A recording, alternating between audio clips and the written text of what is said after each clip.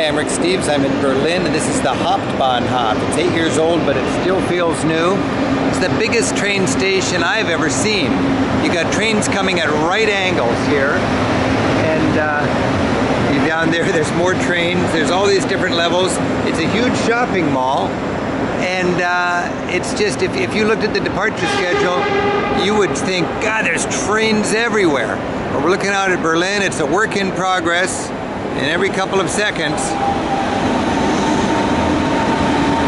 there's a train coming, and it's an inspiration to be in Europe and to see what they can do